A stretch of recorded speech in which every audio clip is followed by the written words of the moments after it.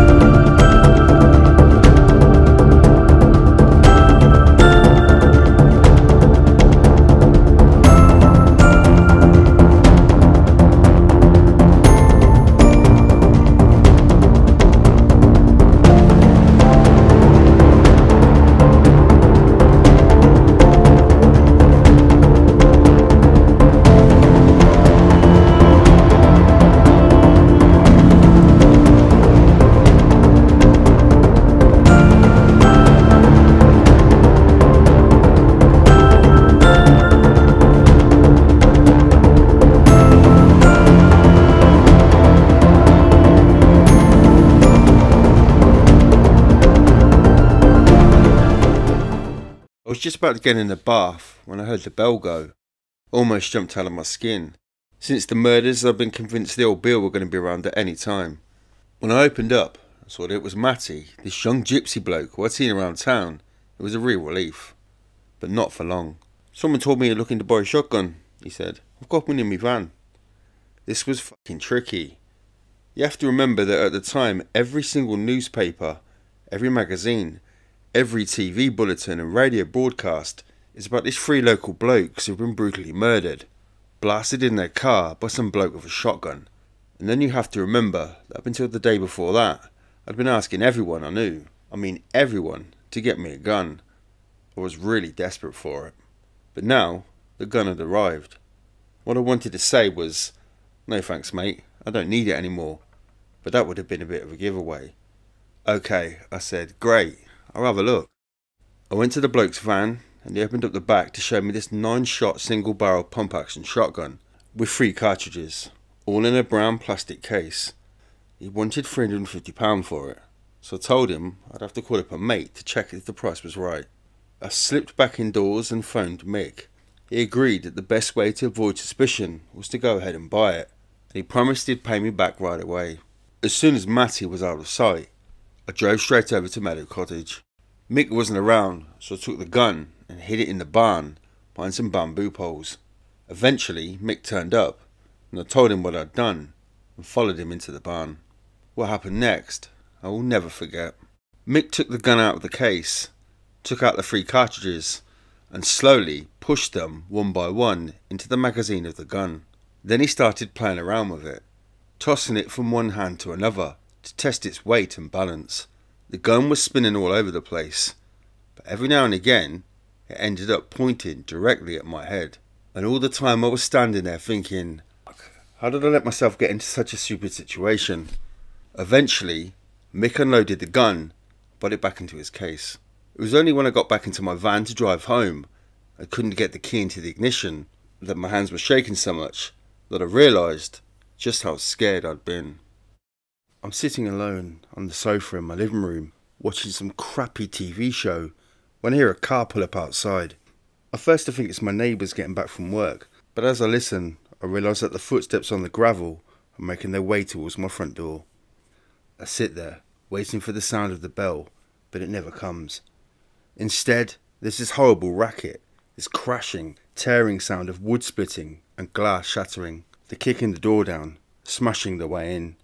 Before I've had a chance to react, I hear them running through the house, knocking stuff over, throwing things against the wall, and screaming out my name over and over again. I want to run away, to hide, anything, but I'm frozen to the spot with fear. And the noise and the stamping and the screaming goes on and gets louder and louder, until finally the door to the front door bursts open, and Mick and Jack are standing there. And their faces are both covered in streaks of blood, and they have shotguns in their hands. As they see me, they start laughing, harder and harder. Then they raise their guns so they're level with my head, and I see their fingers tighten on the triggers. And then there's this blinding flash. And then I wake up. It was more than a month after the murders, but the nightmares were still as vivid as ever. So bad that I was almost afraid to go to sleep at night. For obvious reasons, I'd been doing my level best to avoid Mick and Jack. I'd stopped selling drugs, I'd been working all hours to keep myself occupied, and basically stayed away from places where I knew they might go. Mick, clever git, sent over some really expensive Christmas presents for my kids, and invited me and my wife over for lunch. Short of telling Sandra the truth, something I just couldn't do, there was no way to explain to her why I didn't want to go. She was always into being polite and proper. If someone did something nice to you, it was only right to go and thank them. I'll never forget the day. The kids were running around in Mickey's garden, chasing after rabbits, and having the time of their lives. Sandra was having a good old smoking and drinking session with Jackie Street. Mick was pissing about with his new toy, a radio-controlled plane, and I was standing around like a prat, stone cold sober, desperate to be anywhere but there. After that, I didn't see Mick again until the new year. He'd ring me up every now and again, and then ask me to do some electrical work or some other building work at his house. And like some spineless dog, I'd always say yes. I felt pretty shit every time, but the truth is, I just didn't know what else to do. In my mind, I was as guilty of the murder as anyone else. If it ever came on top, all it would take would be for one of them to say that I knew all about it, and agree to drop them off and pick them up afterwards, and that would be it. I'd be doing life right alongside them. But the more I saw Mick after the murders, the less I believed that he would ever stitch me up like that. He wasn't the same person anymore. Whenever we were alone together, he'd start trying to justify the killings to me. He'd start off by saying how all three of them were scum, and that he'd done the world a favour. Then he'd talk about the facts that even Sarah Saunders, even though she'd lost the father of her kid, was much happier now that Pat was dead. He told me that when the police had questioned Sarah, they'd asked her if she knew anyone who might want Pat dead. She said she didn't. Then they said, well, do you know anyone who might want Pat dead? Because they found out he was informing on them. Mick was also convinced that Pat was a grass, and finally through Sarah, he'd got confirmation. You see, Darren, that's another reason to have called the... Another time, he started talking about how the police were saying they had no idea who was behind the murder. I tell you what, Darren, you could look in the phone book and just pick a name out at random, and I bet you find someone who wanted all three of them dead. No one is going to miss them at all. But it was all talk. Deep down, Mick was really bothered about what he'd done. Before the murder, when I was working at his house, I'd always suggest going out for a couple of pints at lunchtime, but he'd always refuse, saying it was better to work through and get everything done. After the murder, we'd do a couple of hours work, and then he'd literally drag me to the nearest pub as soon as it opened, and we'd spend the rest of the day there getting pissed. And it didn't just happen once or twice, it happened every single time I saw him. Jack, on the other hand, didn't seem to have changed at all. I found that really scary. It wasn't just what Mick had said about the cold-hearted way he'd carried out the murders, though I couldn't get the image of Jack as a robotic killing machine out of my mind. There was just something about him that gave me the creeps. Although we never really admitted it, the two of us never really got on from the time we first met at Hollesley Bay. Jack loved Mick to bits and would do absolutely anything for him, but me, he didn't seem to have any time for, and the feeling was completely mutual. We'd had a few laughs over the years, and we were always pretty nice to each other whenever we met, but the truth was, I trusted Jack exactly about as far as I could throw him. Around the middle of February, on one of those days when we should have been working, but went to the pub instead, Mick and I started talking about flying. I don't remember how it started, but we ended up having this friendly argument about how easy it was to navigate from the air. I was saying that it couldn't be that hard, because you'd be able to recognise fields and roads and buildings. Mick was saying it was really difficult, and that I probably couldn't even recognise my own house from the air. I'd never been in any kind of plane in my life, so when Mick started saying, let's put it to the test, why don't you come flying with me next week? I started to get really excited, and then told him I'd love to. Let's agree then, Mick said. You and me, up in a plane next weekend, and we'll see how well you do. I thought it was just a beer talking, but the following weekend, Mick phoned me up and said we'd be round for my flying lesson in half an hour. I was at the door within seconds of the bell ringing, and when I tugged it open, there was Mick, and there was Jack, standing right beside him. Ready for your flying lesson? Asked Mick. I looked at the two of them again. Is Jack coming as well then? I said. Mick looked over at Jack, then back at me. Don't worry, he said. He can sit in the back. Silence. And then I took a deep breath. Actually, I can't today after all. I forgot that I promised Sandra I'd take the kids out to the pictures. They're almost ready to leave. Maybe some other time? As they walked away, I don't mind telling you, that was absolutely shitting myself. Maybe I was just being paranoid. Maybe it would have just been fine. When I told Sandra about it, she said I was stupid, knowing how much I'd always wanted to go flying. But the fact was that Jack had turned up really scared me. Up until then, Mick and Jack had only used me because of my skill as an electrician, or to move drugs for them. Going flying would have been the first time ever that they wanted to do something with me purely for pleasure, and that just didn't feel right. I was pretty sure the only lesson I would have got was in freefall parachute jumping, without the parachute. After that, my relationship with Mick started to get more and more strained, and by the beginning of March, any change in his personality seemed to have faded away completely. I was still working for him, doing up his house and stuff, but he never had time to take me to the pub anymore. Sometimes, he'd even forget to pay me. I knew he was planning to start smuggling again, having hooked up with some bloke called Russell, and I was getting more and more tense waiting for him to call me and ask me to join in. I'd already made up my mind that I was never ever going to do it again, and now I had the perfect excuse. My 1-year passport had run out, but I was still worried about how he'd react. The day I told him about it, there was this long awkward silence on the other end of the phone. Eventually, Mick just said, "Okay," and put the phone down. Instantly, I felt like this huge weight had been lifted off my shoulders. The work on the bungalow was finished, and I was able to go abroad, and I no longer had any real use as far as Mick was concerned. He dropped me like a stone, and I was more happy for him to let me go. I felt like this was going to be the end of it. Then, out of the blue, something happened which completely turned my life around. Suddenly, I was desperate to spend as much time with Mick as possible. Not only that, but I also wanted to return to the drug business. I wanted Mick to sell me all the puff he could get his hands on. The first time he spoke to me, I almost cacked my pants. I was in the Sailing Oak pub having a quick drink when I thought I felt someone tap me on my shoulder. I was going to ignore it, when I heard a voice say, "I know you're a drug dealer." In the instant it took me before I turned around, all kind of things were going through my head. I was wondering if the person was definitely talking to me, whether anyone else had heard. Most of all though, I was wondering who the fuck it might be. I was really hoping that it might be one of my old customers, or some old friend with a big mouth, someone stupid, someone I could just tell to piss off. And then I turned around, and I saw Detective Constable Jim standing next to me, with a big smirk on his face. There and then, I wanted the ground to open up and swallow me whole. Anywhere but there was where I wanted to be. This was really bad. Really bad news. I'd never spoken to Jim, but I knew who he was because I'd passed across twice before. The first time was in the same pub, about a month or so before the murders, when someone pointed him out as a copper who had lent his car, an XR3i, to 3 of his mates who were going out on a pub crawl. They'd written it off. Naturally, one of them ended up in intensive care. We were all talking about it in the pub, and I said something like, "Now, not much of a detective, is he? If we couldn't see that one coming, is he?" Jim was standing right next to me at the time, but he never said anything. He just looked really pissed off and a bit embarrassed. The second time was outside the Sailing Oak, just after Christmas, when I saw him unloading a load of bottles of spirits in the back of his car and taking them into the pub. I remember asking someone later what he was up to, and they said that the landlord was a mate of his, and Jim had managed to sort him out some cheap booze from one of the police auctions. So there I was, in the pub with this copper, and he was looking at me straight in the eye and accusing me of being a drug dealer. And I was desperately trying to think of something to say when he started up again. "I suppose you're going to deny it," he said. "Everyone always denies it." Double fuck. He'd taken the words right out of my mouth, but I thought I might as well say it anyway. "I don't know what you're talking about," I said. "All that was a long time ago. You're out of date, mate." And then I walked off.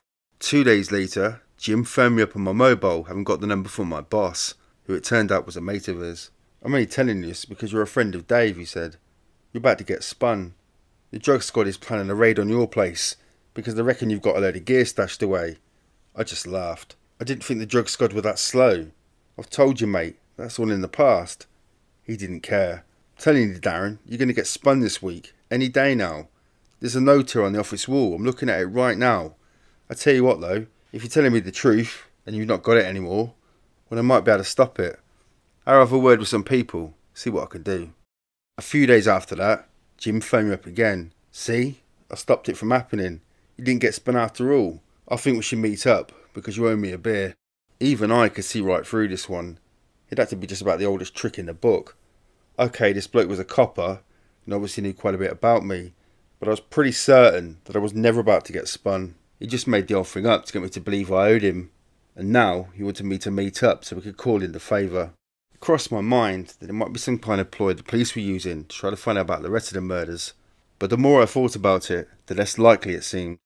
I'd been reading the papers and watching stuff on the TV, and it seemed pretty clear from what the police were saying that they didn't have a clue who was responsible for the killings. The list of suspects who might have had a grudge against Tate and the others seemed to stretch all the way to the west coast. They'd even interviewed the parents of Leah Betts. The only way they would get onto me would be through Mick or Jack, and I knew neither of them had been picked up, so I had to be in the clear. In the end, I was so intrigued by the whole thing, I decided to let my curiosity get the better of me and meet up with Jim after all. As it happens, it wasn't at all what I expected a cop to be like. But then again, I'd never been friends with a policeman in my entire life. We had a few drinks and a bit of a laugh, and I found I was really enjoying myself in a funny sort of way. We had quite a lot in common. But as he told me more than once, as the beers started to disappear, he had an excellent arrest rate. It turned out that Jim was a bit of a maverick who was always getting into trouble with his bosses for not doing things quite by the book, and was basically one of the most successful detectives in the whole of Essex. I needed to make sure there would be no comeback on me, but Jim was going on about how good he was at protecting his contacts. I still wanted to put it to the test though. After a few meetings, including one where Jim had invited me around to his house, I started to feel more comfortable with him. It was almost like he was a friend who just happened to work for the police rather than anything else. But he was never completely off duty. His priority was always getting information from me. Every now and again, he'd mention the name of some local tow rag and ask if I knew anything about what he was up to. Sometimes I told him, sometimes I didn't. It usually depended on how drunk I was. I was starting to trust him more and more, and basically confessed that during my drug smuggling days, which were long over, I'd been involved with a sizable load of duff cannabis, which I'd ended up chucking away. He got really excited, and we jumped into the car and drove over to the fishing lake at Sandpit Lane, and I pointed out where the drugs were. I was saying to him, "It's about 50 kilos a puff. I'm sure it would look blinding on your record that you've had this astounding find because of your initiative." And he was like, yeah. He was getting really excited. He said if the cannabis was really there, I'd get a reward. And if there was any information I had on other people, I'd get more rewards for that as well. I made it pretty clear there was plenty more I could say about other stuff going on, but he'd had to do his bit by making sure my name wasn't linked to the find in the lake. If he did that, then I'd lead him to some bigger fish. Not surprisingly, Jim got really excited and promised there would be no comeback. Within a day or two, he'd arranged for a diving team to go out and have a look at the place. I had to laugh when I saw the headlines of the local paper. To protect me, they announced that the Essex diving team were on a routine training mission at the lake, and they just happened to find all the cannabis. Jim also told me, as each and every bar was pulled out of the water, he wiped it down to ensure my fingerprints would never be found. The papers put the street value at something like 100,000, which was a bit mad considering it was all cack, and the reason we chucked it away was because we couldn't even give it away. When the news broke about the find, Mick was straight on the phone. I actually hadn't told him what I'd done with the cannabis. After all, he just told me to get rid of it. I don't think he cared, as long as he didn't have to look after it anymore. But he called up and said, "Is that ours? Did you dump it in the sandpit?" Mick was most worried about whether they'd find his fingerprints on the puff. I calmly told him not to worry, that I'd wiped down every bar before I chucked it in. "Great, nice one, Darren," he said, and then he was gone again. Jim seemed to be keeping up with his end of the bargain. I began to realise there was a pretty good chance of the rest of my plan working out. The very next day, Mick called me again and asked if I could pop round as he might have something for me. He was talking about drugs, of course. It was all going like clockwork. The future was looking rosy. When it came to collecting the reward, Jim told me I'd have to become a registered informant and meet his governor. If I wanted to stay anonymous, it would also mean coming up with a plausible story about how I knew the cannabis was in the lake. Jim suggested I say I'd overheard a conversation in a pub with a couple of dealers talk about having hidden some dope there. The final step was to come up with a code, one that didn't relate to any other villain or any other real person that either of us knew.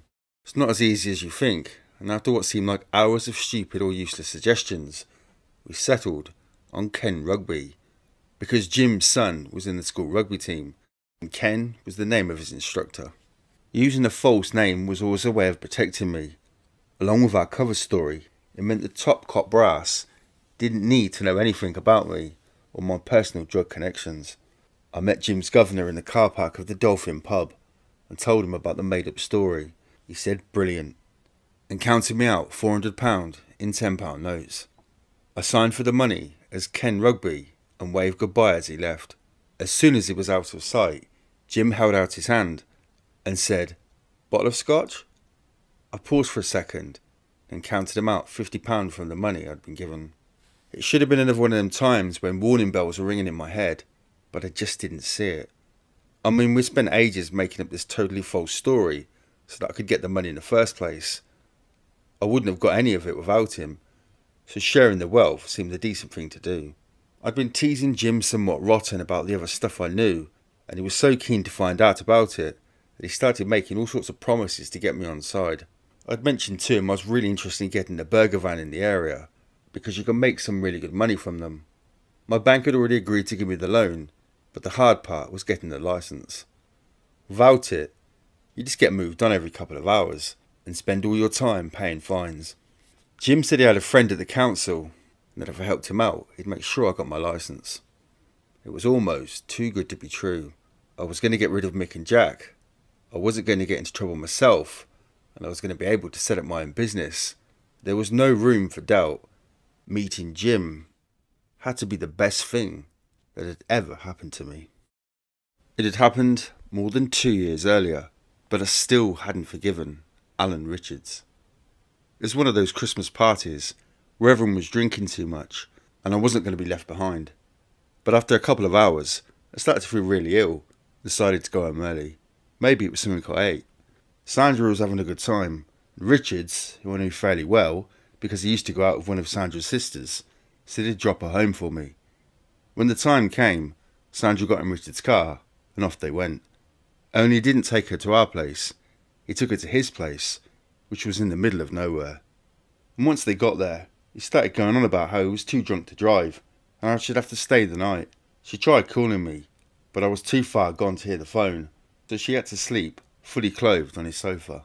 Richards tried it on a couple of times, but obviously didn't get anywhere. Even though nothing happened, Sandra knew I'd be really pissed off about the whole thing, and she was right. Although we'd been sort of friends, I didn't have a lot of time for Richards, even before the thing with Sandra.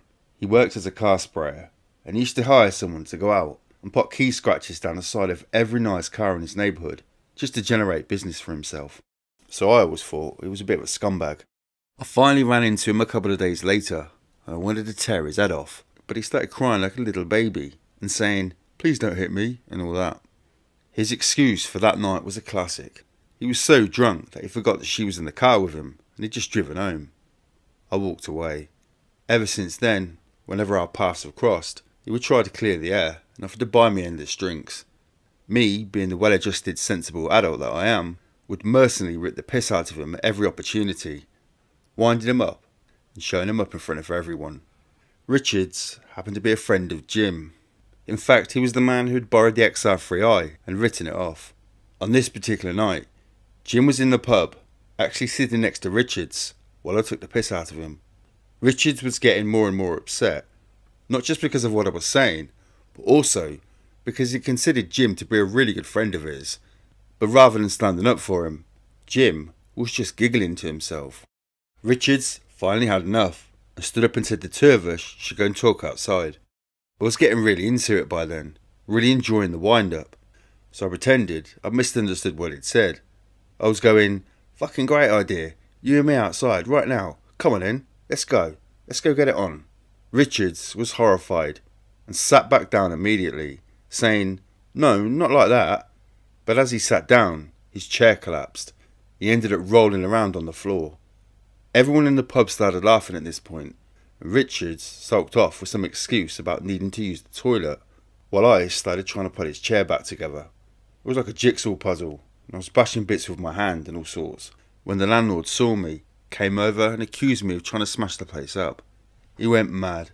His first words were, "People like you," and then he started going on about how thugs were putting him out of business, and how important it was to respect people's property. I was on my feet straight away. "What do you mean, people like me?" I shouted back. The guy was a little fucker, and I was towering above him.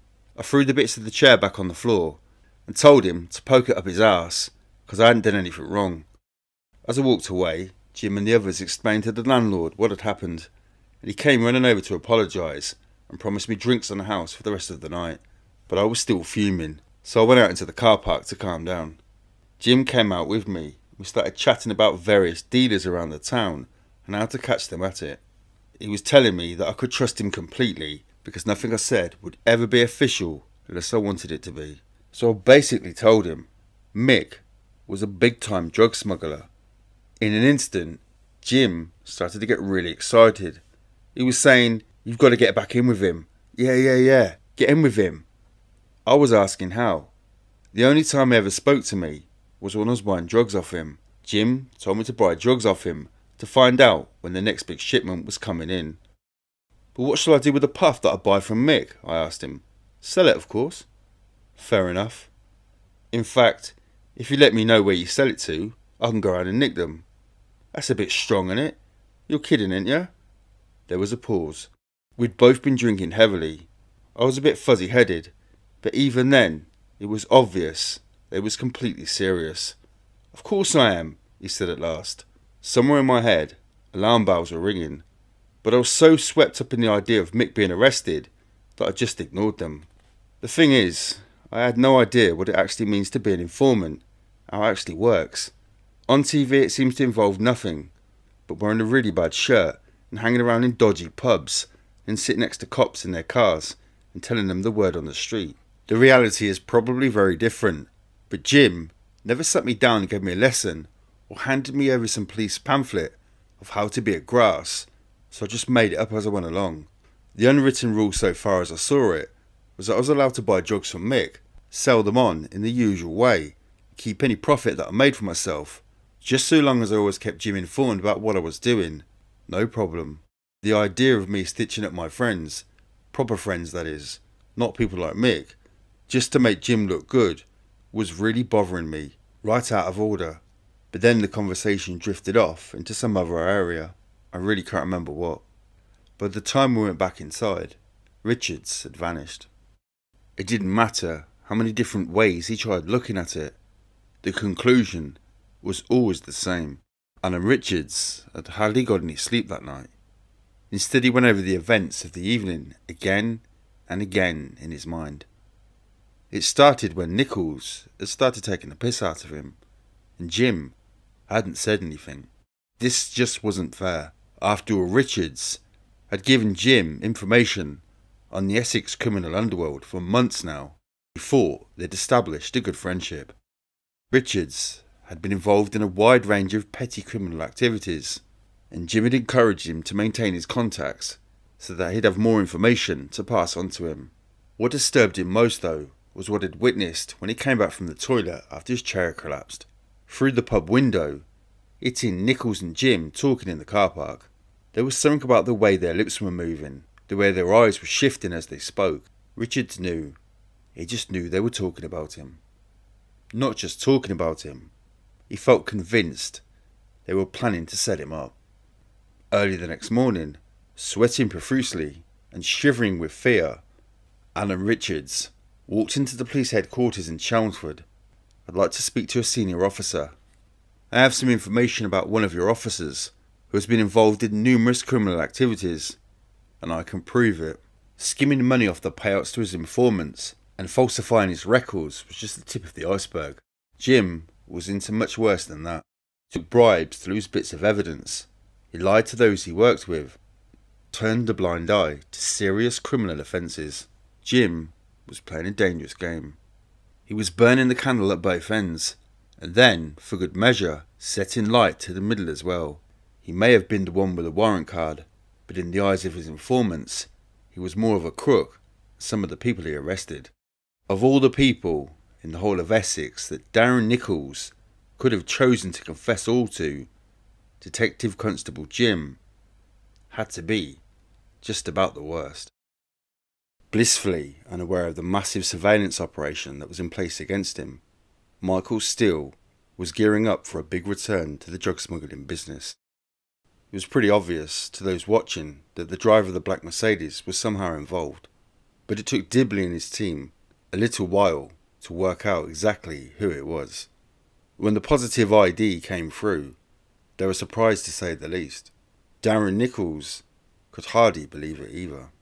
Mick had asked me to meet him outside his parade of shops in Southend, and when I arrived his car was already there, with Paul Gwinnett in the passenger seat. Mick was in a bit of a funny mood.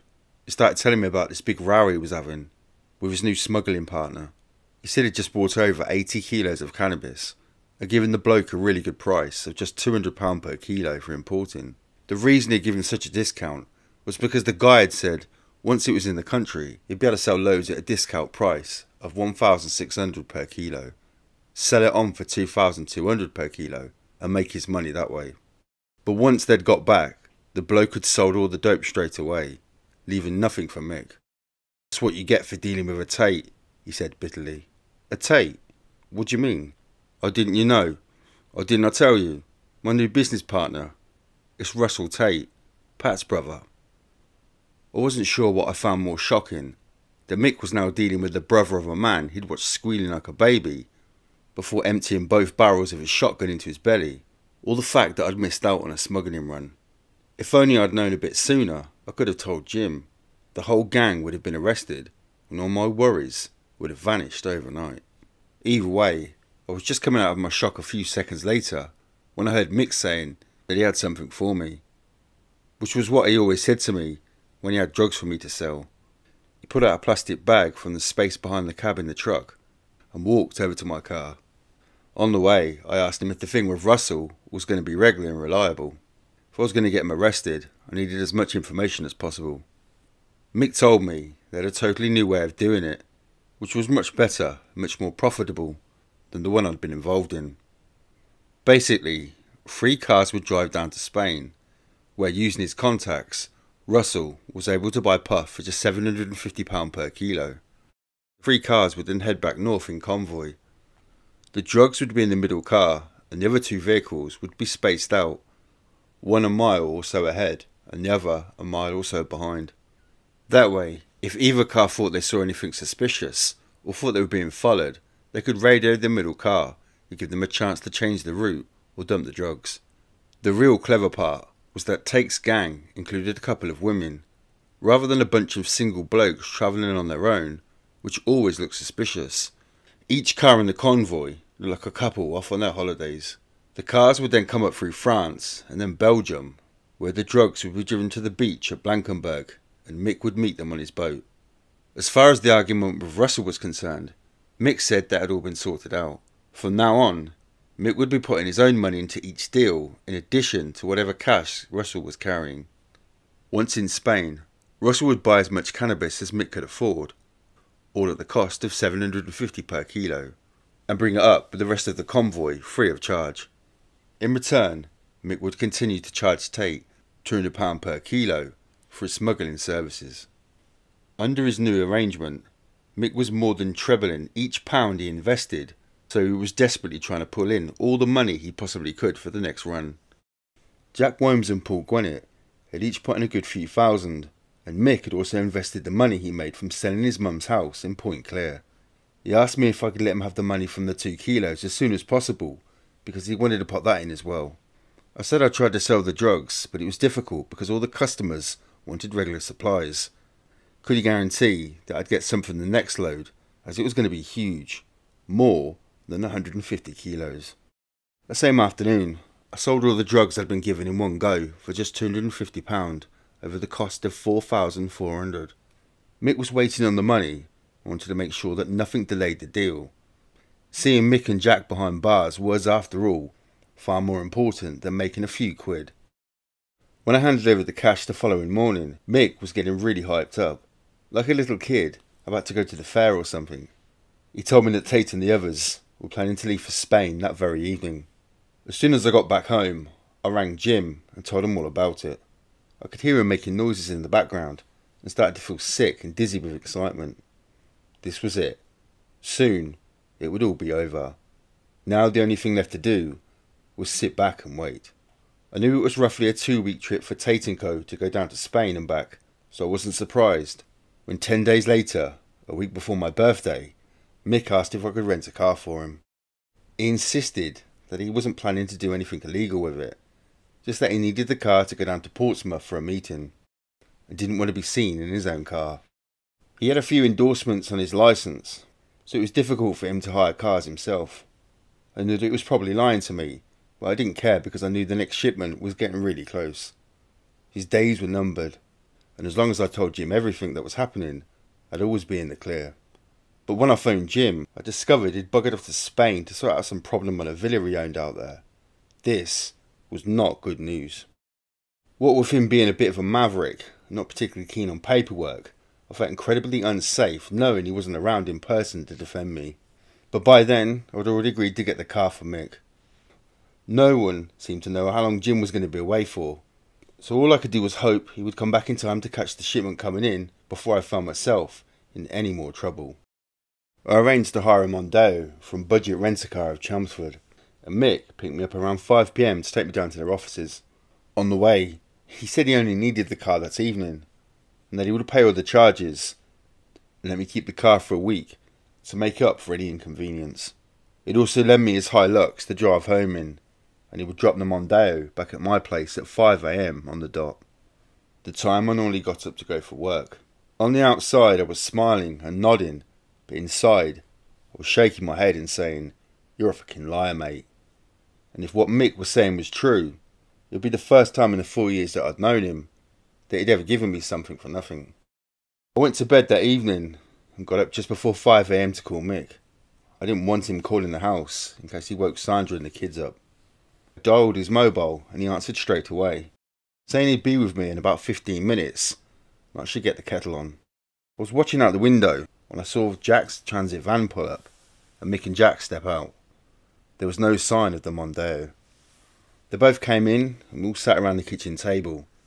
Mick had some tea, Jack had some orange squash, and we all talked about bits of bollocks until I got fed up of ignoring the obvious and asked what the hell had happened to the hired car. Mick took a deep breath, then started to explain. Tate and the others had got the drugs and had arrived in Blankenberg a couple of days earlier. The problem was, the weather was too bad for Mick to set sail. The sea was so rough, it made the storm the two of us had been in the year before seem like a night in the bath. The car with the drugs had been parked up near the port for 3 days. Now Tate was getting increasingly worried that the police would get suspicious. Mick and Jack had driven the Mondeo over so the drugs could be transferred to its boot and buy them a bit more time. They'd also taken Tate's gang some cash because none of them had expected to stay in Belgium for that long and they were starting to run a bit short. As Mick spoke, I just sat there listening. None of it came as a surprise. It was all pretty much as I expected. I didn't care about the car. I just wanted to know when he was setting off on the boat and hoped to God that Jim would be back in time to do his stuff. "When do you think you'll be going over then?" I asked. "Well, the weather is starting to get a bit better. I think tomorrow. But if not then, Sunday night at the latest. You could then get the Mondeo back on Monday afternoon." "Okay, fine. Just let me know when you leave." Sandra and I have always had pretty good sex, even after the kids and all that. But I'd have to say that the biggest orgasm of my life had nothing to do with her. It came late on Saturday night, soon after I answered the telephone and heard Jim's voice telling me that he was back in the country. Yes! Oh God, yes! I couldn't get the words out fast enough. I was speaking so fast that no one could have a clue what I was talking about, and it took a while and several attempts before Jim understood what was happening. I'd spoken to Steele earlier in the day and knew he was planning on setting off that afternoon. He'd be back in the early hours of Monday morning. This was it. This was really it. But then, something incredible happened. Jim said he wasn't going to do anything about it. The thing is, Darren, each time they go, they're bringing back bigger and bigger shipments, he told me.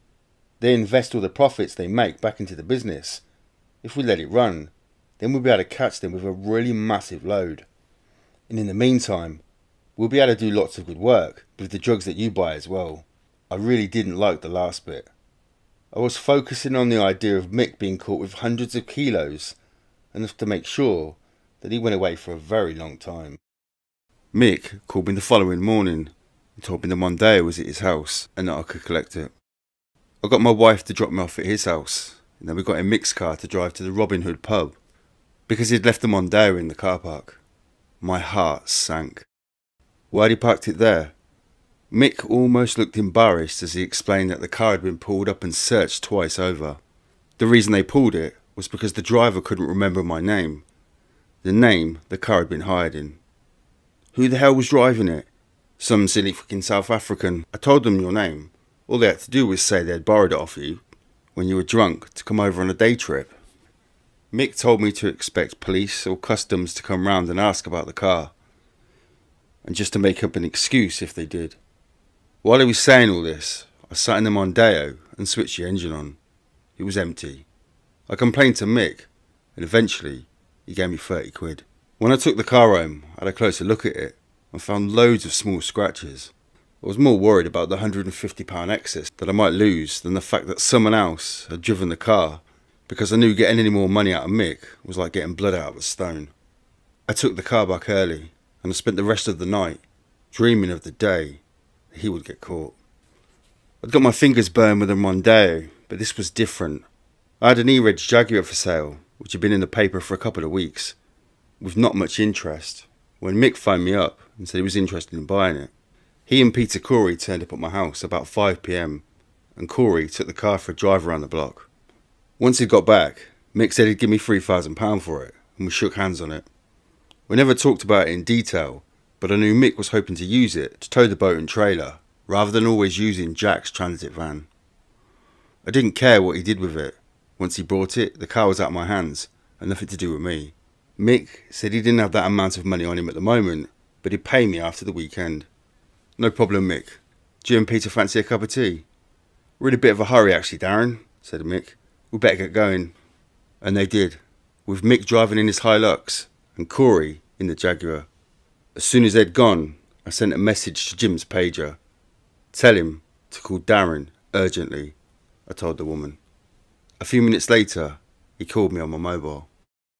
Transcript of covertly recorded telephone conversations. Source: desk phone of DC Jim. Internal Investigation Bureau. Date: the 9th of the 5th, 1996. Hello? Right? You can save money and ring me at home if you want. Oh, it's the firm's phone. Well, he's been round. He wanted to buy my Jag. They'll be back up around Tuesday, because they're now in possession of what they want. Yeah? They're coming back. Right. Because he said to me, I'm trying to use different vehicles for everything. He said because of the amount of times that Jack has used the same motor to pick the gear up off the beach. They also want to use it to run some dough abroad. Right. That's good, that is. So really all you've got to do is steal that car when it goes abroad next time and keep the loot. That wouldn't be a fucking bad idea, would it? That'd be a bloody good idea. Wouldn't that be nice between us? Yeah. It would be like 100 and something odd £1,000. More than that actually, no, it'd be about 150 grand I reckon. Oh. There's a lot of gear down where they're going. Yeah, exactly. He wants to buy my Land Rover to put the boat in, sometime next week. Just thought I'd tell you. Urged to catch someone. Oh no, let it run. Cause you have a little bit of play around here anyway. Yeah. Oh blimey, you'll be able to get loads of people. I dish it out like sweets. Long as you get paid for it. Well, I'll make sure that I get the cash before I tell you. Exactly. End of tape. I was really starting to get worried about Jim. He was still on about this idea of me selling drugs to people, and then him nicking them. It hadn't happened yet though. He had a weird way of working. There were some things he'd tell me that I'm sure I was never supposed to hear, but others that he would keep mum about. I wondered whether everything he was saying, including all the stuff about letting Mick and Jack carry on for now, was just some kind of smokescreen. After all, I couldn't work out why he wasn't jumping up and down with excitement at the prospect of bringing them in. Surely that was worth far more kudos than half a dozen small-time street dealers. Maybe he was just being cool. Or maybe he was just being crap. I was starting to lose faith that it was ever going to happen. But I'd travelled so far down the road with him, there was no point in turning back. Just had to keep going. To take things off my mind, I spent most of Friday night and a fair amount of Saturday morning working out what I was going to do with the money from the Jag. So when Mick called me up later that morning to say he didn't want it after all, I felt as though part of my world had collapsed. In order to be capable of pulling the boat, the Jaguar needed a tow bar fitted, but because it was one of the models with a digital dashboard, it needed a special module, which was going to take forever to order. Instead, Mick asked if he could borrow the Land Rover, and when I agreed, he told me to come over and pick up the Jag when I dropped the Land Rover off. I had a few things to do that day, so I didn't set off for Meadow Cottage until Saturday afternoon. Once I had arrived, Mick drove me in his Hilux over to the Robin Hood car park, where he'd left the Jaguar. He said he'd put £30 worth of petrol in the car. He'd also buy me a drink sometime to make up for the inconvenience. For the first time in a long time, I felt a twinge of guilt. There I was, trying my hardest to get this bloke nicked, and all of a sudden, he was treating me with a bit of respect. I didn't hear from Mick again until Sunday morning, when he asked me if I could do him a huge favour, give him a lift up to meet Jack that afternoon. We arranged to meet in a pub near Great Bentley Village, and I set off in my Jag in the middle of the afternoon. I was waiting in the car park when Mick turned up in his Toyota RAV4, being driven by Jackie Street. Paul Gwennett was also in the car. Mick and Paul took a couple of bags and some fishing rods out of the Toyota and put them in the back of my car before both getting in. "Where to, Gov?" I asked Mick. It was pretty obvious I'd been magically transformed into a cab driver for the day, so I thought I might as well act like one. Mick told me to go up to the A12 towards the Ipswich roundabout. More than once he told me not to drive so fast. When we got to the Copdock roundabout, he told me to turn right and stop at the first petrol station I saw. I did so, and saw Jack already in the garage with his blue Transit towing a trailer carrying the boat. We all got out and went to the garage while Jack filled the boat with petrol. I thought I'd be leaving him there, but Mick told me he wanted to drive him and Gwennett to Leventon Marina. We stopped in a lay-by just outside, and Mick and Paul opened up the bags and put on a couple of dry suits. Then they unstrapped the boat, removed the number plates, and made it ready to go straight into the water. I watched the boat go out to sea, and then Jack told me to meet him in the lay-by. He was refitting the trailer when I pulled up behind him and then got in the Transit. "So how come you're not involved in our business these days?" he asked me. He was sitting in the driver's seat, staring forward towards the windscreen. It was like he was trying to be cool or something. I scratched my head. "Well, I don't have my passport anymore. But the main thing is, it just wasn't worth it. I never really earned any money out of it." Jack nodded slowly, still staring straight ahead. "Well, if you invested a bit of money in it," he continued, "then you'd make a lot more. Mick and I were talking, and we wanted you to go down to Spain and run that part of the operation for us. We think you'd be good at it. We pay all your expenses and everything. It's a good offer. I'm not really interested. I don't really think this is the right business for me, especially after what happened at Christmas." Jack's face suddenly erupted into a cheesy smile, which faded as quickly as it appeared.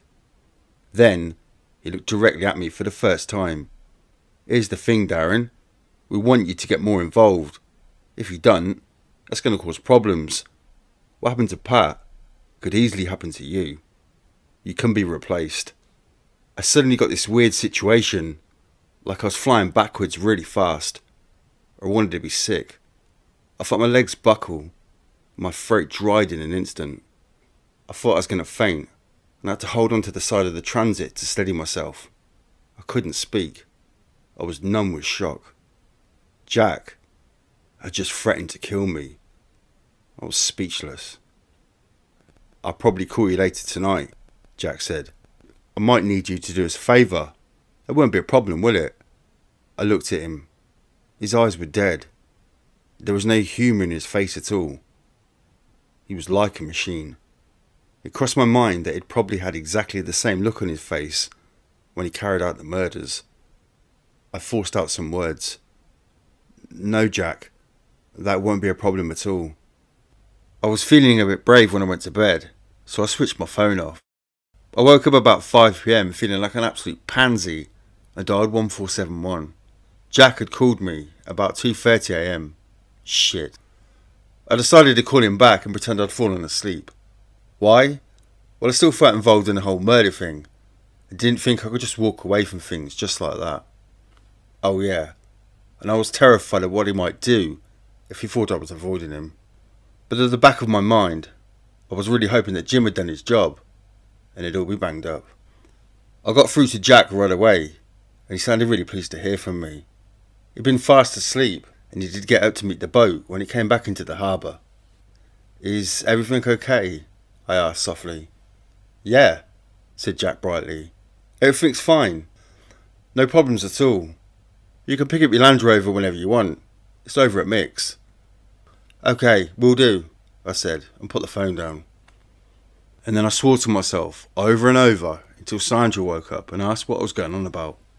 My workmate Colin was due round at any time, so I thought I might as well take advantage of the extra pair of hands and pick up the Land Rover right away. Once he had arrived, I drove the two of us over to Mick's in the Jag. Then the two of us headed back towards Braintree in our little 2-car convoy. I'm not the paranoid type, but as we were on our way back, I had this feeling I was being followed. I knew it didn't make any sense. I mean, I hadn't done anything, but I just had this weird prickly sensation on the back of my neck. But every time I thought I spotted a car that was tailing me, it would turn off or something. So I guessed it was all just in my mind, and soon forgot about it. But as we were heading back, just before 5:30 AM, my phone went off. It was Mick on his mobile. "We're fishing at sea. It's been a good night. We'll see you later on. Jack's going to get us out," he said. "Cheers, Mick. See you later," I replied. Then I started swearing to myself again. Up until that moment, I was hoping that maybe Mick had been arrested and Jack didn't know about it. No such luck. By the time I got home, I was so depressed about the fact that another drug run had been allowed to slip by that I couldn't be bothered to do any work. At least not until later. I sent Colin home and I went to bed. Mick phoned me up a bit later and asked me to go round about 1 PM. All the way there, I still got the feeling someone was watching me. I was almost 100% certain that the police were watching me. Eventually, it got so bad that I phoned Jim. "Oi, am I under surveillance? Are you lot following me?" "No, don't be stupid, Darren," came the reply. "You're just being paranoid." "I don't think so, mate. I'm sure I've been surveyed. I've been paranoid before, but it doesn't feel anything like this. I'm telling you, Darren, you're not being followed. If you were, I'd tell you, wouldn't I? I mean, I'm not going to fuck you about, am I? You're on our side. Just relax." "Alright, listen though. The shipment came in last night. I'm just going over to pick up my share." "I know," said Jim. "Mick's got it in his mum's garage. He hasn't even bothered to lock it up. Don't worry. Everything is under control. Relax." I tried my best, but it just wasn't quite good enough. In fact, I'd been so distracted that I completely forgot to ask Jim how he knew where the drugs were. It almost sounded like he'd been over there himself to check it out. Maybe something was going to happen after all. When I eventually arrived at Mick's, he was sitting in a chair by his caravan at the front of Meadow Cottage, sunning himself. He asked how much puff I wanted to take away with me. "I've got 10 if that's okay, but it's more if you want it." 10 kilos, £22,000 worth. He obviously had it coming out of his ears. That was more than enough. I opened up the toolbox and Mick threw in the bars, counting each one off until he reached 40. As they hit the bottom of the toolbox, I rearranged them neatly in order. I'd made Colin wait around the corner. I didn't want him getting involved. But when I returned, I put the toolbox of the drugs in the back of the van and let him drive with me, following behind in the Jag. We set off for home and I phoned Sandra to let her know what time I'd be back. Just as I put the phone down, Mick called. He sounded really frustrated, like he'd been working himself up into a frenzy. He asked if there was anything in the Land Rover when I picked it up that morning.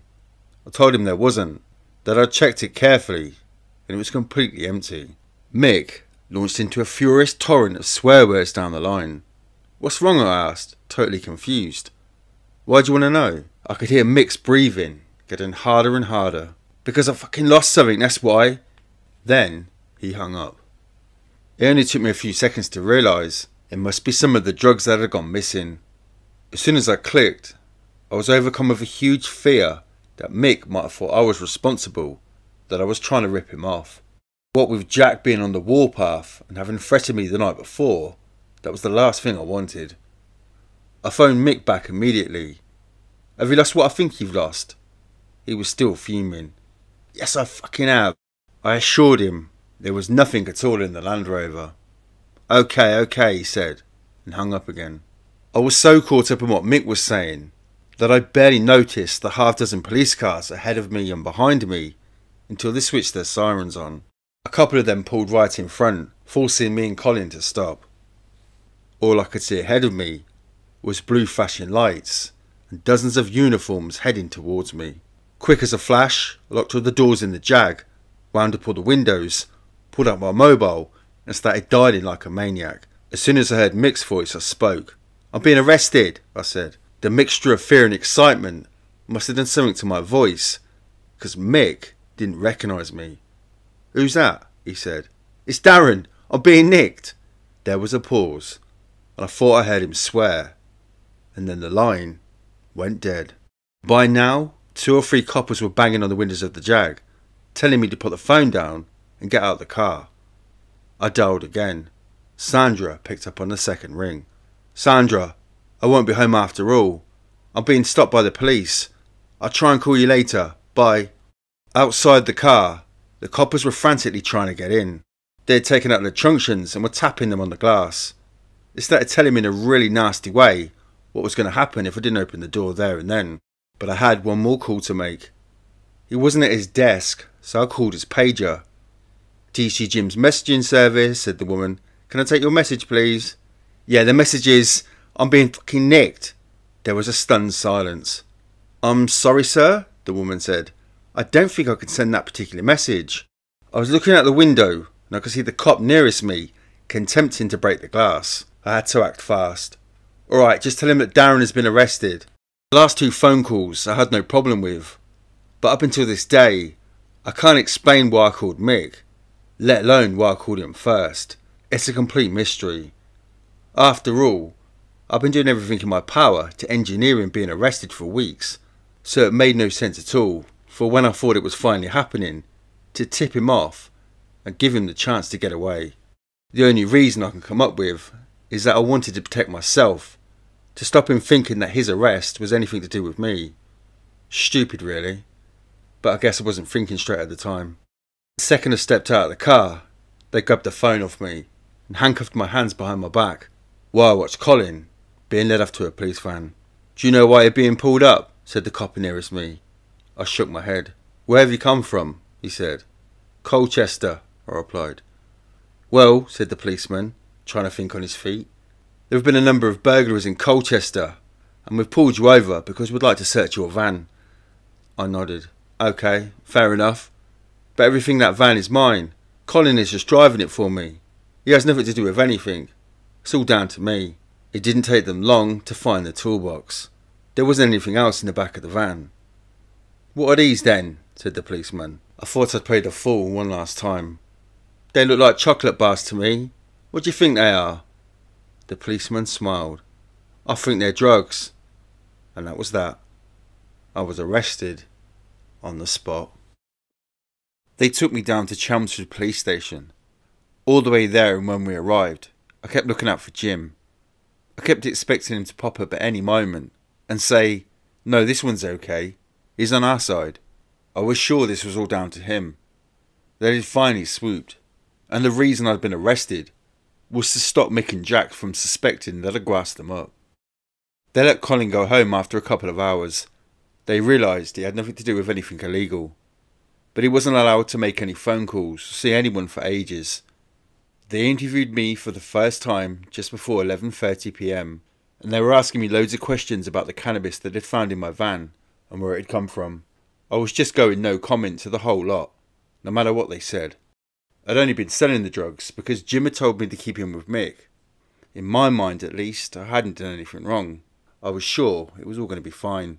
But then, they played their trump card. Essex Police. Record of tape recorded interview. Chelmsford Police Station. The 13th of the 5th, 96. The time, 23:26 hours. Detective Constable Winston. "We believe that you were in convoy today, and you were playing an active part in the transportation of 10 kilos of cannabis resin, and you were being asked to make some form of comment about that. Do you wish to say anything at this time?" "No comment." I draw your attention to the fact that if you refuse to answer this question, it may affect any answers you give at your trial. Do you understand that? No comment. Right. And lastly, that a record is being made, as I've said, of this tape, and should you later be prosecuted, this will be brought up at your trial. Do you understand that? No comment. Right, okay. Well, if that is it, you've got the notice. I don't intend to say any more about the possession with intent to supply at the moment. The time by my watch now is 23:35 hours, and you're now going to be arrested for being involved in the murder of Pat Tate, Craig Rolfe, and Tony Tucker. Do you wish to make any comment to the fact you've now been arrested for that murder? No comment. They were trying to gauge a reaction, and I didn't make one. But as soon as they switched the tape off, I went mad. What the fuck do you think you're doing? Arresting me for that? I said. This is my worst nightmare coming true. And where the fuck was Jim? The following day, the evidence against him was starting to mount up. Nicholls was beginning to realise how hopeless his situation was. In addition to all the police and customs surveillance records, which now included still photos and video footage, the police also had access to phone records of both Nicholls and Steele. Again, Nicholls took the no comment road, but it was obvious it was being backed into a corner. In fact, with neither Steele or Womans being caught in possession of drugs, there was more evidence against him than anyone else. And then, once again, just when things were looking at their bleakest, they got even worse. Just to put it in a nutshell here, Darren, what we're actually saying is, there's been a large importation of cannabis resin to the country.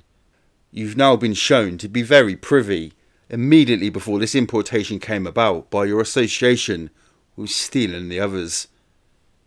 You have now subsequently, in the very early hours of the next morning, been involved directly in the importation of these drugs.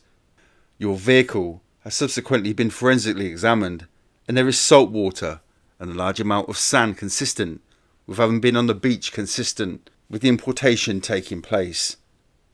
You have been shown by surveillance to have been involved in the collection of a consignment of 10 kilos of cannabis resin. As far as I'm concerned, you're a large player in the ongoings that have happened. You were so concerned at the time you were being stopped that your first thought was to try to tell Mr. Steele that it had all come on top as far as you were concerned. I feel in the light of this summary, you should reconsider your situation. I want you to understand the enormity of what I'm saying to you. Do you understand that? No comment. Fine. Now, I have here a copy of your custody record from last night. The entry is timed at 21:16. It says, while carrying out the review, Mr. Nicholls asked if he could speak to a nominated police officer known to him. I passed this to Superintendent Story, who declined this, and Nicholls was informed of the above. Would you like to make any comment about that? No comment. Would you like to tell me who the police officer was that you wished to have some dialogue with at the time? No comment. Alright. Well, I can tell you at this moment, 2 police officers from Essex have been arrested and are currently in custody. Fuck. I don't fucking believe it. The officers have been charged with a number of offences, including some linked to the possession of controlled drugs. We have evidence that you have had numerous dealings with one of these officers. Is there any comments you wish to make now? No. No fucking comment. As soon as the interview was over, Nicholls asked to see the most senior officer available. What happened next was recorded by DC Winston in his pocketbook. I was in a company with Detective Superintendent Barrington when we spoke to Darren Nicholls in an interview room. Nicholls had signed the custody record to be seen without a solicitor. This meeting had been requested by Mr. Nicholls, who was introduced to Mr. Barrington. Nicholls asked Mr. Barrington if he named the arrested police officer, would he confirm it? Mr. Barrington agreed. Mr. Nicholls said, "Is it DC Jim?" Mr. Barrington confirmed this, and then he, Nicholls, went on to say this is how he'd gotten into trouble, and wanted to say how he'd been set up. Mr. Barrington explained that regardless of what information Mr. Nicholls gave, that he would be responsible and would have to accept any sentence passed on him by the legal system. Mr. Nicholls accepted this and asked about what protection would be given to him and his family. Mr. Barrington said Mr. Nicholls must be totally honest and all details given so that an accurate judgment could be made regarding the level of protection offered. Mr. Nicholls asked about protection in prison and was told about the system of protection that was available for registered informants. Mr. Nicholls said that he would be given information regarding the legal activities of policemen and said he did not say anything to DC Winston because he did not know if he could trust him. Mr. Barrington said that Mr. Nicholls could trust him fully and that he should tell him the whole truth of what his involvement was. Mr. Nicholls stated that he was a registered informant of DC Jim. Mr. Barrington acknowledged this by stating that he knew all about that and that he had sanctioned the payment to him and that DC Winston had no involvement with DC Jim at all. Mr. Nicholls said that for the last 6 months he felt he was being used and that the drugs job was not his main concern and that other serious things would be disclosed. I knew I didn't have any choice. I tried to put myself in Mick and Jack's shoes to wonder what was going through their minds, and pretty soon I realised I was totally fucked. 2 days earlier, Jack had threatened to kill me. The next day he gets arrested. In Mick's case, I came round to collect some drugs, and an hour later, he gets arrested. It was a good bet by now that I've also been told that a couple of policemen had been nicked, and I was talking to one of them.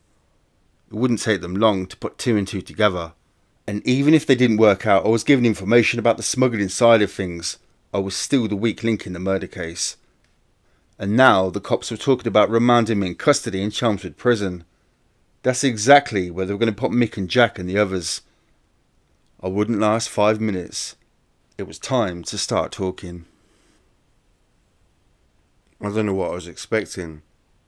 Joining the witness protection program, becoming a supergrass, it all sounded quite glamorous and exciting. The truth is, it's nothing of the sort.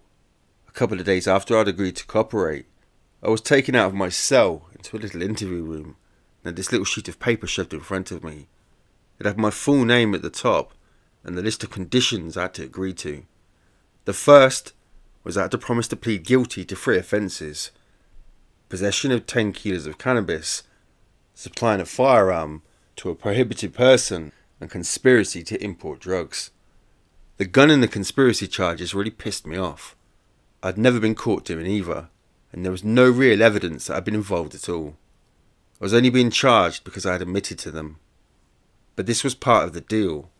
They had to admit to everything that I'd ever done. Being honest meant that if it all went pear-shaped, I was risking a sentence of at least double that I would have got for the drugs alone. The next condition was that I had to agree to attend court and testify in all cases involving Worms, Steele and Corey. The next paragraph was about what the police were going to do for me. I started to concentrate really hard because I was keen to find out exactly what they said. But as I started reading, I realised they really weren't saying anything. They promised to provide me with a new name and new identity, and then to put me back in the position I was before my arrest. I remember I called one of the cops and pointed to the last condition.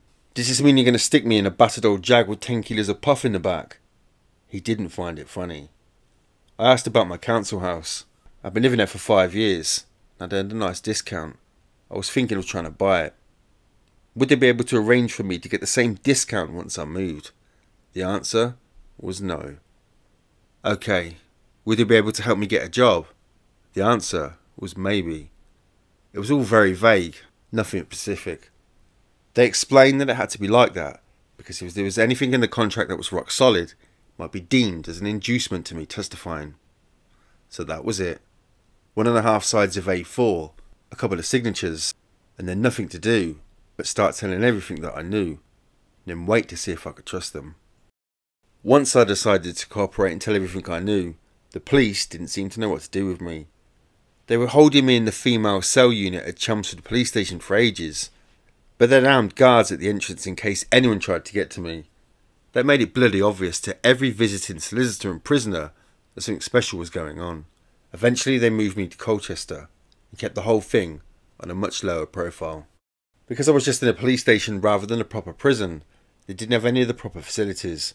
For months, I was still under caution, and all I was doing was making statements about the murders and the drugs. It meant I couldn't really have any visitors or talk to anyone about anything, so I quickly started to get really bored. They gave me a TV and a fridge, and I got Sandra to send over a video recorder and a Nintendo game system. Food was the biggest problem. There was no canteen at the Nick, so they had to send out for pizza or McDonald's or KFC.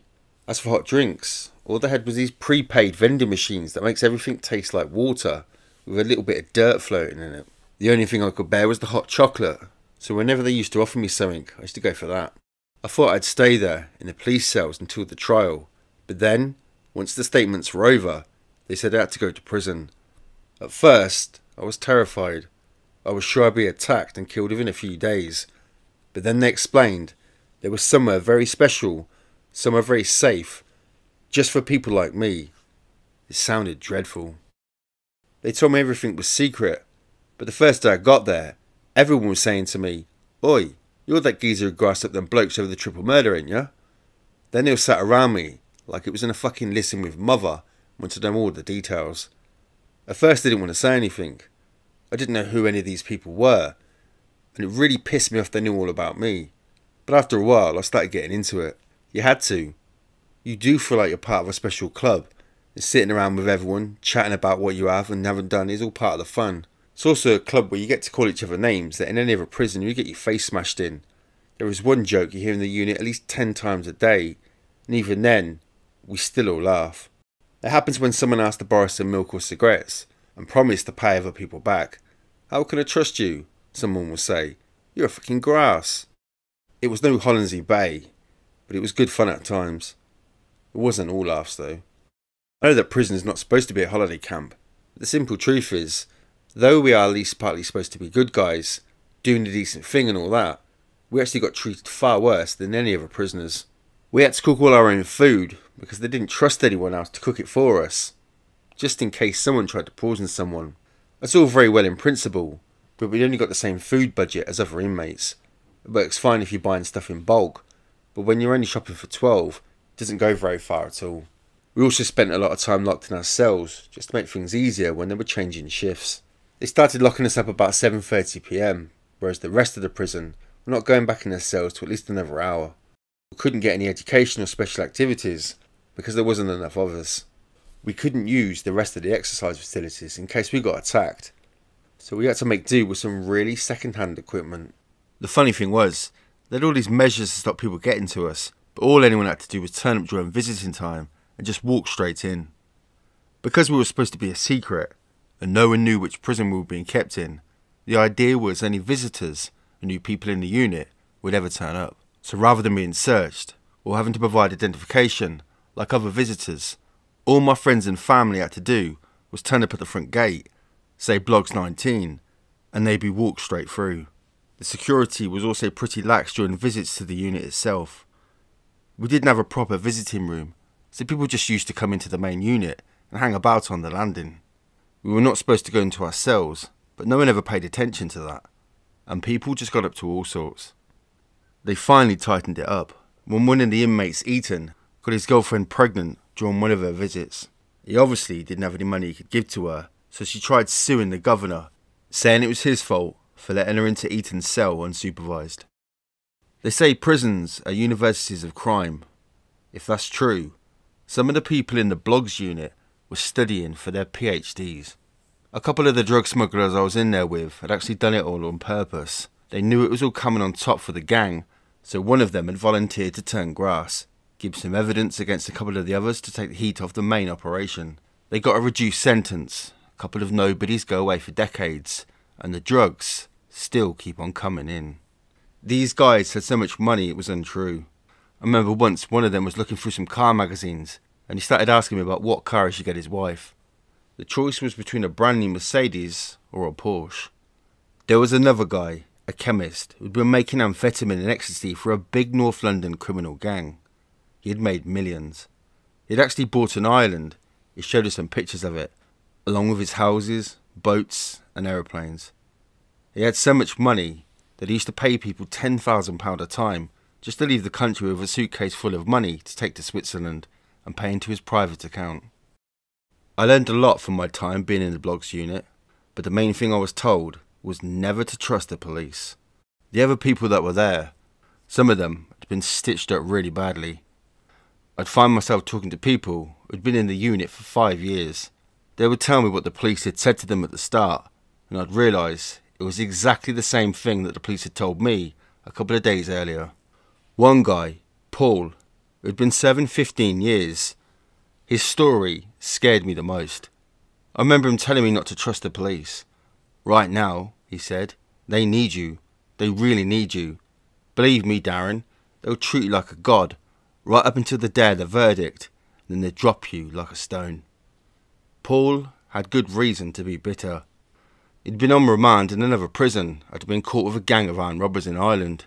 He'd been a bit of a weak link, but was happy to keep his mouth shut and do his time. His mates didn't believe it though, and they'd arranged to have him killed. One day, while he was out in the exercise yard, he was told to go towards the wall because he was going to be helped to escape. As he made his way over, something told him it wasn't right. He decided to follow his hunch and went straight back inside and was asked to be put into isolation. He soon found out that he was actually being set up to be shot. He turned supergrass the very next day. When it came to the trial, the police had done a shit job of gathering evidence and everyone had just got off. They'd only left Paul, and because he had admitted all this stuff that he hadn't been involved in, the judge gave him 15 years. I couldn't believe it. I wanted to cry for him. Not only that, it made me think I'd made the biggest mistake of my life by joining the scheme and agreeing to give evidence. But by then, it was too late. If Mick and Jack got off, then the judge might decide it was because I didn't do a good enough job and decide to sentence me to the full amount for the drugs, the guns, everything. For the first time, I realised that I could get 10 years, while Mick and Jack would both walk free. On the 24th of February 1997, Darren Nicholls was granted bail on condition that he reside at the safe house with his family and adhere to certain guidelines. There was a strict curfew, which meant he was only able to leave his house between 8 AM and 8 PM. He was never allowed to travel more than 25 miles from his front door. He was not allowed to seek any form of employment. Any breach would mean an immediate return to prison.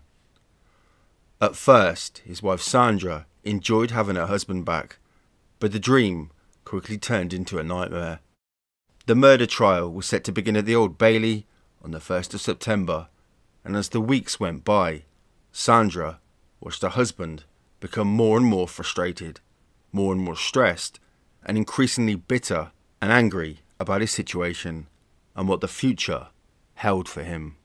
As the trial loomed even nearer, Darren Nicholls became more and more nervous about what might happen.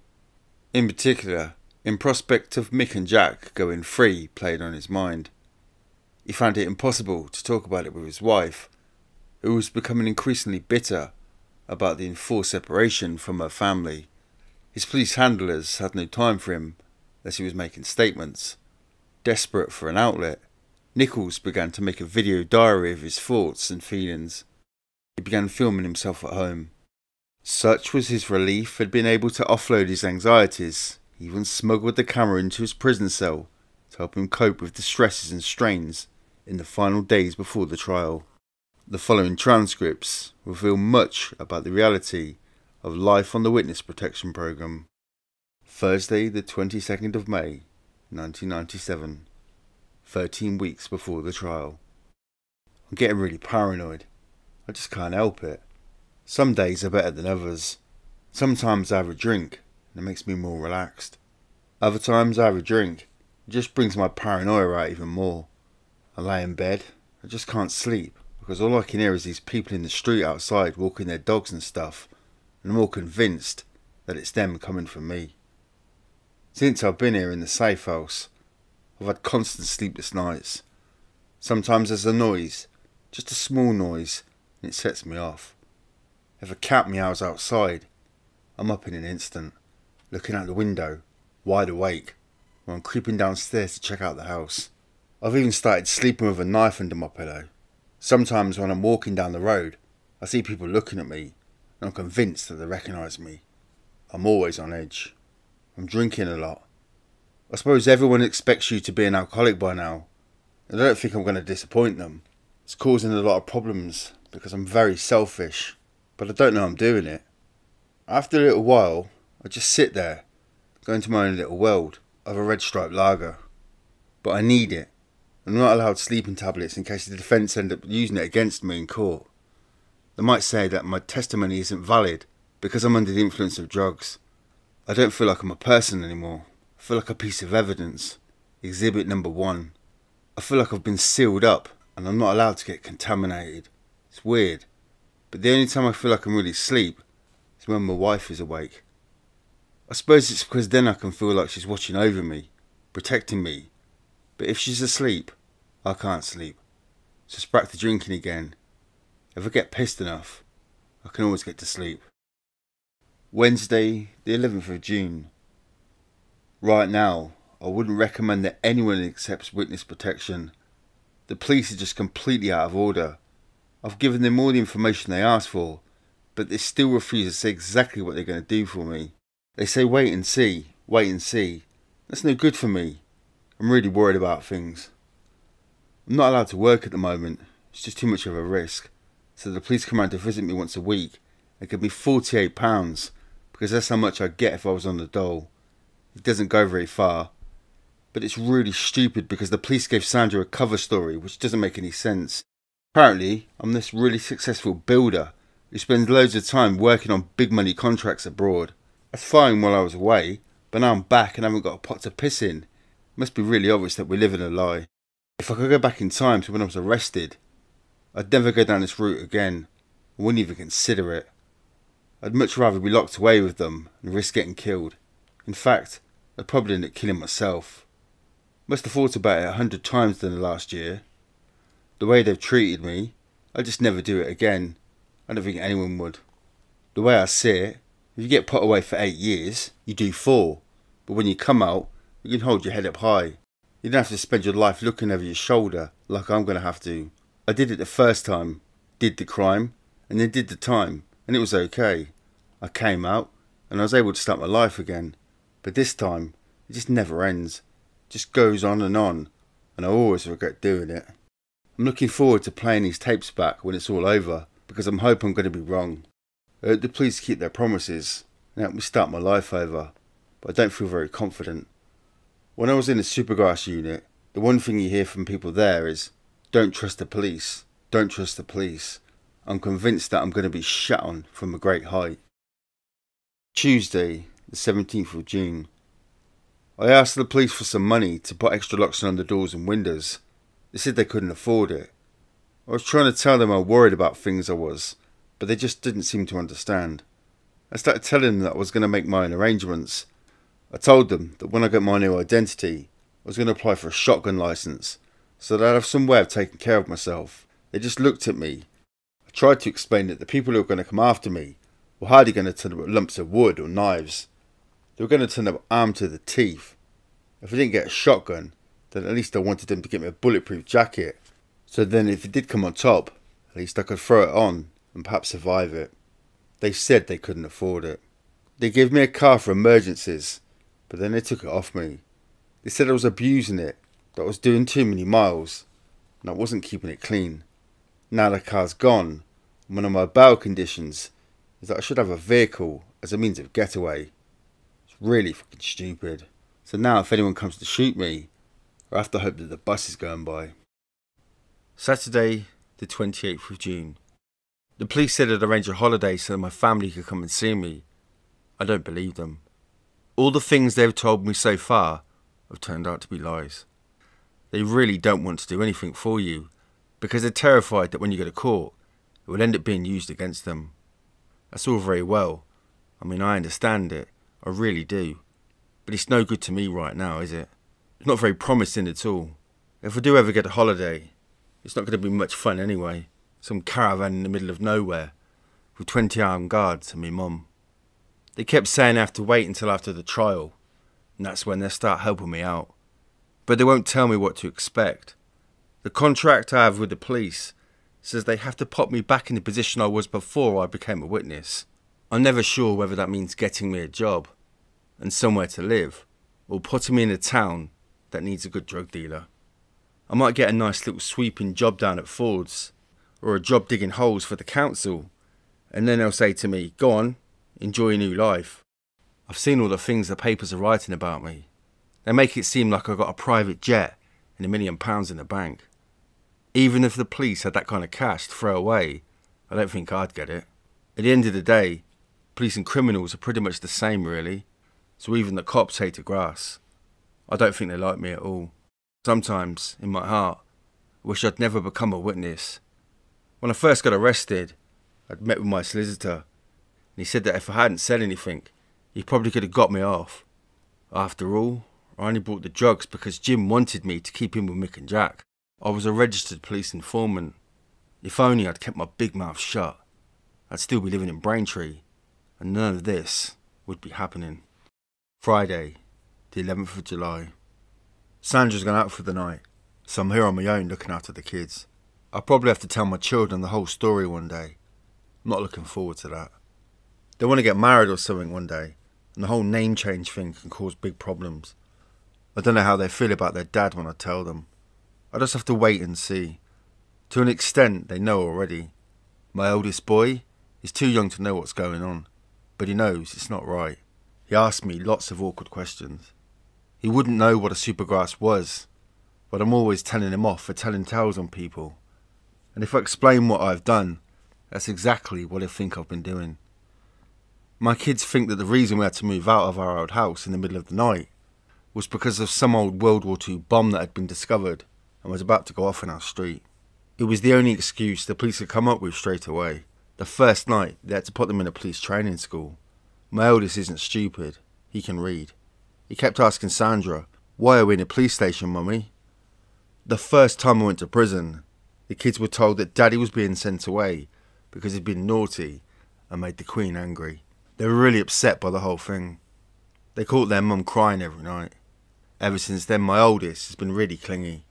When I've had to go into custody just for a few days at a time to make statements or something, he's acted in a really odd way. I've gone to say goodbye, and he said to me, "You are coming back, aren't you?" As if he just knows that something's not quite right. It really gets to you. When I was away, I got all these letters and pictures and things saying, "Daddy, we love you, and we think you're the best daddy in the world." And I'm there thinking, no, I'm not. I'm full of shit. I've got all these kids telling me I'm wonderful, and I just don't deserve it. Monday, the 4th of August. Let's talk about the Old Bailey. They took me there last week for a look around, and I can tell you, it's not a very nice place. The trial is going to be held in court number 2, which is very, very overpowering to say the least. When I was at the old style committal, I was at least 35 feet from the dock, where Worms and Steel were. This time, I'm probably 10 foot at the most. They're going to be there in my face, and there's nowhere to hide from them. It's made me pretty scared, because it's such a small room for the number of people that are going to be in there. They made me walk the route that I have to take to court every morning. I was expecting at least some sort of dedicated facility for special witnesses, but I was wrong. I go into the Bailey through the back doors, and then me and my armed escort walked through the cells. Then we went along the corridor, up a few flights of stairs, and finally ended up in a toilet outside the court. "What's this?" I said. "That's where we'll be keeping you," said one of the coppers. And that was it. That's where I'm going to be every morning. It's where I eat my lunch, and it's where I'll be sent to every time there's a bit of legal argument. A fucking toilet. Mind you, with the amount of nerves I'm likely to have, it's probably the best place for me to be. Thursday, the 14th of August. I don't think me and Sandra are going to make it. She keeps saying she wants to go back to Essex, to go back to living a normal life. Sometimes, I think it just might be the best thing for her. But when I start to think about my future without her, all I see is problems. Basically, we're living a lie at the moment, and we have to spend our lives remembering all the lies we've been telling so we don't get caught out. It would be so nice. It's just a relief to be able to tell someone. It would be brilliant if there was someone out there who could understand why I am the way that I am. I feel that I must come across really weird to quite a few people. But I don't know whether I'll ever feel comfortable enough to tell any of my new friends the truth. The paranoia is always there. What happens if I run into someone I knew in the old days and I'm with my kids? What do I do? Not let the children speak? It's an impossible situation. My biggest worry is what might happen if Sandra and I don't get back together. What happens if I start seeing someone and I fall in love? Do I sit her down and say, by the way, I'm a supergrass and there's $250,000 on my head, but we'll be okay as long as we don't tell anyone? What happens if you don't tell her? What if you do tell a girl, then you split up? If she tells an ex-boyfriend and he tells someone, but if you don't tell her, then how would you feel if they burst in for me and she's there? Tuesday, the 19th of August. I don't want to do it. It's only a week or so away, but I really don't want to go through with it. I've been sitting here trying to work out what they might ask me. I don't know if they're going to try and trick me. That's what really does my head in. I guess I'm trying to work out all the answers in advance, but my barrister says one thing you shouldn't do is try to work out what they'll ask you, because they'll always come up with something different and you'll be stuck. I'm trying not to do it, but I can't help it. It's not just a case of me going there and telling the truth. The whole case rests on me. Without me, there is no case. So they're going to try and do absolutely everything they can to destroy me, because it's their only chance of getting off.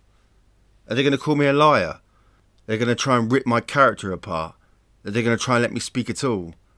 I'll just have to wait and see. I'm not looking forward to going back into custody. I'll be back in the police station again, but this time no one will be allowed to see me. No visits at all. They are scared that if anyone sees me when the trial is on, the defence will say I'm being coached or I'm being given ideas. So I'm going to be spending a lot of time on my own. I'm not looking forward to it at all. All you can do is watch TV. I'm fully up to date with Neighbours, EastEnders, Coronation Street, the lot, but that doesn't make up for much. And it's not like I'm in some peaceful place where I can think, because it's a police station. It's full of drunks who are up for a fight, especially on Fridays and Saturday nights. They scream and kick the doors all night long. It's horrible. I'm not looking forward to it one little bit. I'm not the same person I was when this all started. I used to laugh at people who cried at soppy films, but now, at everything, even when I hear a song that's slightly sad, I tend to cry. I don't know why. I have thought about my dad a lot. That keeps going through my mind. I lay there, and as if he's there, but he's not. Difficult. They want me to see a psychiatrist to see if I'm cracking up. When they first said it, I felt good, because I thought they was actually worried about me. But now I realise they were just worried that I might not be able to give evidence in the case. Friday, the 29th of August, 3 days before the trial. Sandra isn't speaking to me anymore. Last night I told her I was popping out for a quick drink. I didn't get back till 3 AM, and when I did, I was completely out my tree. My neighbours are really on her side. They're all having a go at me today, saying, how could you go out drinking every night when you're about to go off to Germany for 2 months? That's the story everyone's been given. That I'm off abroad to work on some kind of building contract. They're all saying I should be spending more time with my wife. They have no idea just how much stress I'm under. If Sandra doesn't start talking to me again soon, I'm just going to go out back down the pub. As far as I'm concerned, any excuse to get pissed is a good one. Saturday, 30th of August. Back in custody. First night back in the cells. Not very good. I can't sleep. I'm very nervous. I'm bloody nervous. I've only been back 16 hours, but I've had my first big row with the wife already. We actually fell out over a difference of things that she said to one of our neighbours, something that I said to one of our neighbours. We forgot to confer. You tell so many lies in this game that it just happens automatically. You don't think. You don't ask. I just have to take it in my stride. People say don't worry, but I can't help it. This is the beginning of my whole life, and it's a life of worrying about everything, having to be extra careful who I make friends with. I even have to make sure my kids don't slip up. At the end of the day, I can handle going to court and giving evidence. What I can't handle is the rest of my life. The rest of my life is going to be horrible, no matter which way the verdict goes. I spoke to my mum a little while ago. That wasn't very good either. She just told me to tell the truth. Sunday, the 31st of August. I feel like shit. It's my second night back in custody, and I've just had the biggest scare of my life. Sandra was really depressed when I left, and scared about being on her own. When I phoned her back last night, she was feeling pretty miserable because of the row, but after a while, things seemed to be pretty much okay. But when I phoned her tonight, there was no answer. So I paged her, no answer. So I phoned her mobile, it was turned off. I started to panic. I didn't know what to do. So I told the police, and they started to panic. They sent a car around to the house, and she wasn't there either, and neither were the kids. So they started searching for her and put an alert out on her car. And the whole time, I was just sitting there, feeling absolutely useless. I really wanted to do something to help, but I was locked up. I really started to believe they'd got to her. They knew the trial was about to start, and they'd snatched her away. I was ready to retract every statement I'd ever made. There was no way I was going to get in the witness box. I really believed my family had been abducted and killed. The police were getting really nervous, checking on my other relatives and with the families of the accused to make sure they knew where they were. Then at about 3 AM, the police said they'd found her. It had all got too much for her, and she'd just gone off on some bender and left the kids with a friend. I know I'll keep going on about how tough things are for me, but I know it's fucking hard for Sandra as well. All this shit somehow affects the innocent more than the guilty. I was so relieved that she was safe. I wanted to tell her that I loved her and cared for her, but I just ended up shouting at her down the phone, calling her all the names under the sun. I was really having a go at her. I left her even more upset. Then I just sat on my bed and cried. Tuesday, the 2nd of September. Everyone back in Braintree has got it in for me. If anyone gets arrested for anything, even if they get stopped by the police for speeding, the story is that I must have gassed them up. I'm getting the blame for absolutely every problem that everyone's ever had. I'm the ultimate scapegoat. Okay, so I'm an informer. I've informed on people, but I'm trying to make amends. I feel like more of a criminal now than ever before. I've been condemned to a life of misery. I want to sleep, but I can't. It's getting too close to comfort now. Someone told me today they want to use me in another trial next September. The one where Russell Tate and that lot are up for smuggling the drugs they found in Mick's mum's garage. I'm really fucked off about it. I was hoping that after the trial was over, that would be it. They wouldn't have any more hold over me, and I'd be able to get sentenced and then get on with my life. But now, they say I have to wait until the second trial is over. They've got me by the nuts. If I don't agree to give evidence, it's going to look really bad, and the police won't petition the judge to give me a discount on my sentence. If I do give evidence, it means another whole year living in limbo. It's all down to me. Sometimes I feel like a performing dog. The more tricks I do, the more dog biscuits I get. Friday, the 5th of September. I think I'm going to die of some stress-related illness before I get into court. There's another delay now, so I won't be in the box until next week. It's doing my head in. I got a letter from my sister today. She said she's really proud of me for doing what I'm doing. She's proud that I'm her brother. No one has ever said that to me before. Normally, my family are really angry at being related to me because of the things I've done in the past. It's nice to know at least one person thinks I'm doing the right thing. Saturday, the 6th of September. I've been reading statements all day. Yesterday the police told me to expect to be in the dock for at least a month. I'm bloody worried about it. I can't help it. What scares me most is the fact, if there's one mistake, they could get off. Not because they didn't do it, because there is some stupid technicality. Why am I so scared? How can they be sitting in court smiling? I hear they're very confident. They think they've got a good case, but if they get off, it's a bloody travesty. People say you can't destroy the truth, but you don't get to be one of the top barristers in the country without knowing a thing or two. If they get off, I will be distressed. They won't get off. They did it. They are guilty men. If they get off, then I don't know what will happen.